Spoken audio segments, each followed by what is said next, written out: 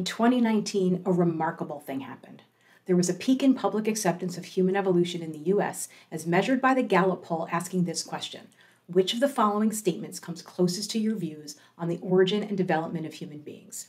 1. Human beings have developed over millions of years from less advanced forms of life, but God had no part in this process. 2. Human beings have developed over millions of years from less advanced forms of life, but God guided this process. 3. God created human beings pretty much in their present form at one time within the last 10,000 years or so. If you just take the people who think God played no part in the origin of human beings, that exciting peak number in 2019 was 22%. These are the Gallup Poll data, and the bright blue line on the bottom represents people who have a non-theistic worldview of human origins. They think humans evolved. If you add the 33% of people who think humans evolved but God guided the process, though, which is the orange line in the middle, you get 55%. 2019 was the first year ever since Gallup started asking this question of Americans in 1982 that a slim majority of Americans included at least some flavor of evolutionary thinking when it comes to the origin of humans. But why is this figure so low when new discoveries about human origins garner wide press coverage and grace the cover of popular magazines? What are the barriers to acceptance of evolution, and how can we overcome them? How can you overcome them? I'm going to tell you today about our non-conflict approach at the Smithsonian and give you some data that suggests our approach is working pretty well. I think our approach reflects a quote by Maya Angelou. People will forget what you said, people will forget what you did, but people will never forget how you made them feel. Before I dig into the feelings part, though, let me try to make the scientists among you more comfortable for a bit with some data. There are many factors influencing public acceptance of human evolution in the US and around the world, and acceptance of evolution in general. Age, political affiliation, education level, and the one that most people think of, religiosity. So how do we bridge this divide? What approach do we use? First, let me tell you what we don't do. If you want to do it wrong, try an approach called the information deficit model of science communication. In this case, this is the idea that if only people knew more information about human evolution, they'd understand it and accept it. So you just keep giving them more information, as if you could open their brain, pour in information, and then they would instantly accept your perspective. But humans don't work like this, and there are a lot of studies out there that confirm this. Here's the problem, though. This is what we're taught to do as scientists, so it feels comfortable to us. Just providing information might work in a classroom teaching setting or at a professional conference, but will it work with your conspiracy theorist cousin, your science skeptical neighbor, the stranger sitting next to you on the train? What do you think? Think about it. The last time you had a disagreement with someone who tried to convince you of their point of view by continuing to just throw information at you, not really listening to your point of view, not stopping to figure out the underlying reason why you were having a disagreement, how did that go? Did you feel respected? Listened to? Did you change your mind? I didn't think so. Here's another thing not to do. Don't make assumptions about people who don't accept human evolution and who do. How does it feel when someone else assumes they know how you feel and why you feel that way? Not great. For example, don't assume that all people of faith are anti-evolution or that acceptance of evolution necessitates abandonment of faith.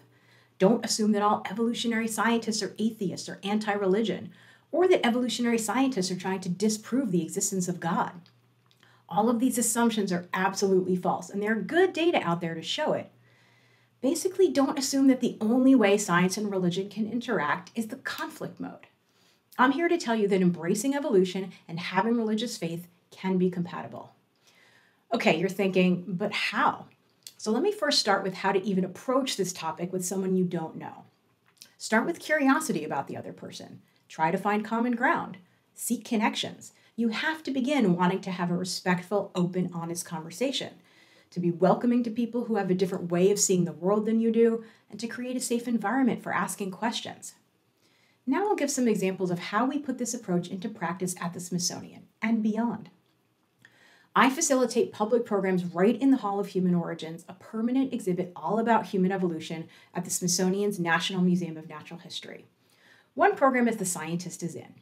Rather than presenting complex data up on a stage, this program features experts standing at a mobile cart with objects, just talking with museum visitors, like in this photo. I do a little science communication training with them in advance. Introduce yourself with your name, make a human connection, Encourage visitors to ask questions, follow their lead, validate their enthusiasm, their confusion, and their concerns. Crouch down to get on the same level as kids. Encourage them when they're thinking like scientists. Is the goal of this program to impart information? Sure. But is the more important goal of this program to have visitors walk away with a positive feeling about their interaction with a scientist? Yes. I'll tell you a story about my own experience with this program. I was the expert as in an exhibit about women in science. I had cool fossils on my cart, but I also had photos of myself and my son in the field in Kenya from when he was 6 years old, so I could talk about the struggles of being a scientist mom. A visitor approached me, a mom and 2 daughters. She saw what I had on the cart, realized what my research was about, and asked me, "So you believe in this evolution stuff?" Immediately, the goal for my interaction changed.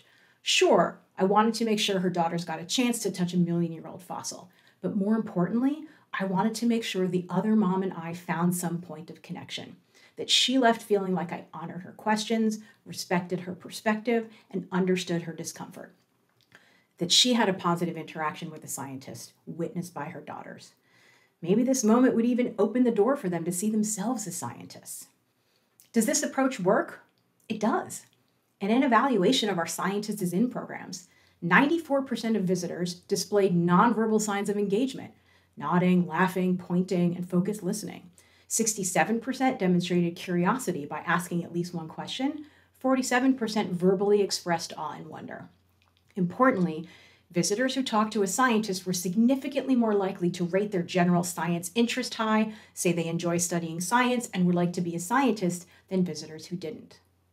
But we don't stop at the walls of our museum exhibit. We take this approach on the road. This is a view of a part of our traveling exhibit called Exploring Human Origins: What Does It Mean to Be Human? In partnership with the American Library Association and with support from various funders, our traveling exhibit visited 19 public libraries across the U.S. between April 2015 and April 2017. But it was not just the exhibit that traveled. 4 of us from the Smithsonian, who I affectionately call the away team, traveled as well to engage with people in these communities. We put on 4 programs at each of those libraries, and I want to tell you about 2 of them. One was Exploring the Meanings of Human Evolution, a community conversation.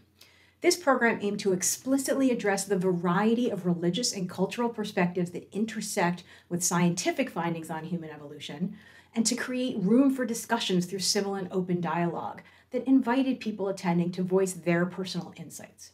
We also explored the idea that scientific and religious perspectives on human evolution need not inherently conflict. This photo shows one of those discussions in action. Another program was a private invite-only special event for religious leaders and prominent members of faith communities on the topic of human evolution. Yes, we did. Following a tour of the exhibit led by curator Dr. Rick Potts, we engaged participants in a discussion regarding questions the exhibit might raise for their communities.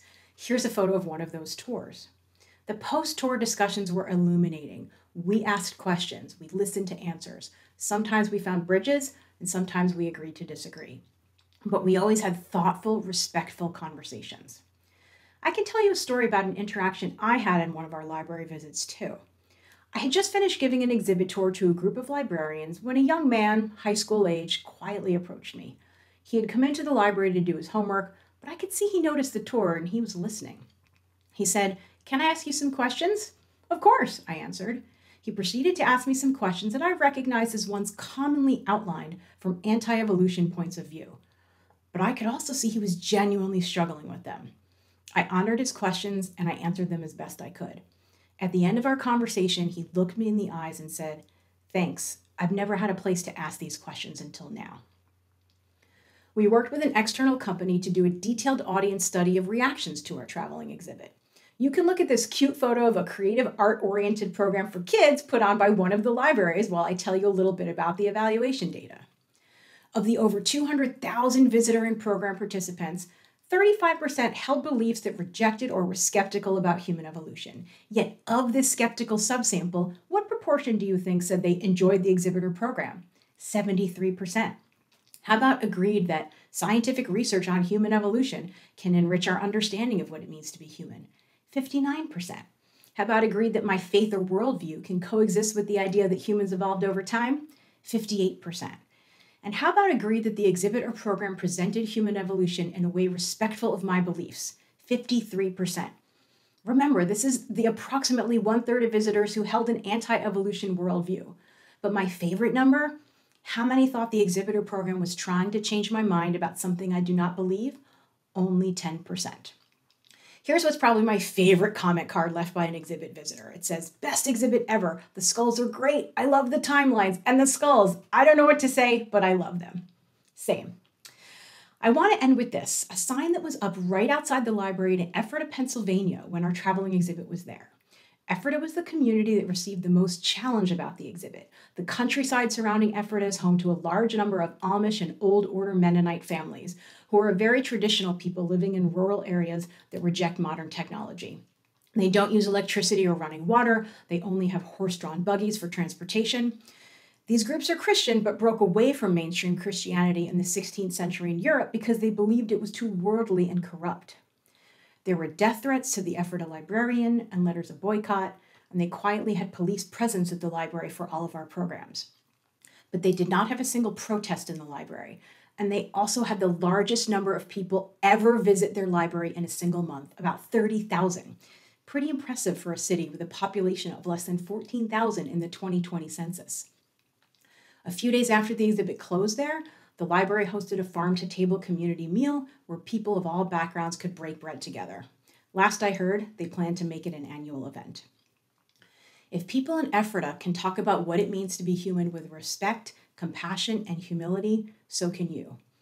Whether you live in Johannesburg or Beijing, New York or Mumbai, Istanbul, Jakarta, Tokyo or Cairo, Brisbane, London, Sao Paulo, or San Francisco, we all care about our deep, common human origins.